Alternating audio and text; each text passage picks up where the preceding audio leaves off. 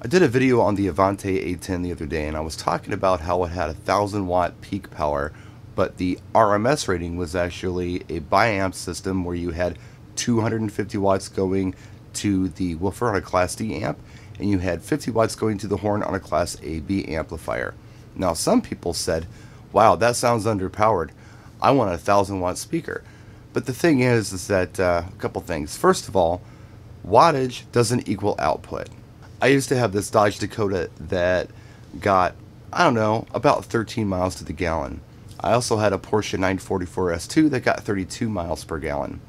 Now, if I drove my Dodge 100 miles, it would take about 7 gallons of gas to go 100 miles, roughly. I'm terrible at math. If I drove my Porsche 100 miles, it would take 3 gallons of gas to go roughly 100 miles, a little more. So does that mean that my Dodge was faster than my Porsche because it consumed more fuel? Absolutely not. That's kind of like wattage in speakers. It doesn't really matter how much wattage your speakers are actually consuming or how much your amp is actually producing anymore with powered speakers, because it's all about output. Now, in the old days, we used to worry about how many watts our speaker were like at continuous or RMS, and then we had to match up an amplifier to it. So we absolutely had to know what the wattage was, and we had to know what the impedance was, and we had to match things up properly, or things would overheat or distort, and we could cause a lot of problems, even by underpowering the speakers. Today with powered speakers, it doesn't matter because everything's kind of built into the cabinet. The speakers are matched up with the amplifier all in one package. Now, the better the speaker company, the better the matchup.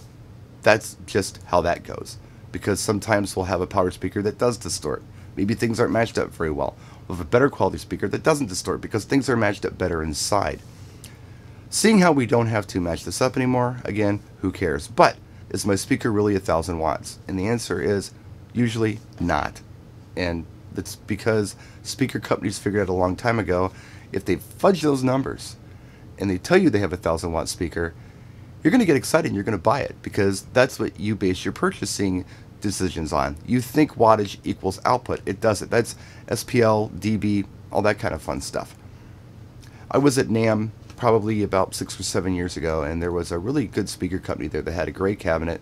It was 350 watts, and it sounded fantastic. It was good and loud, perfect for mobile DJs.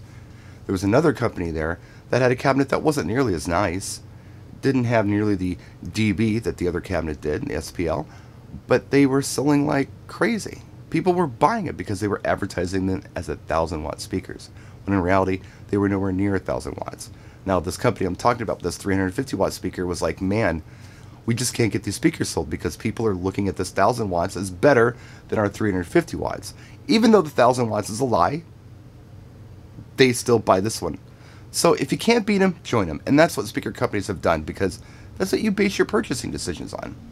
The only time watts really matters is when we're talking about hooking them up to a breaker. We don't want a pop breaker, so we want to figure out how many watts our speakers are actually producing to figure out how many speakers we can put on a single breaker.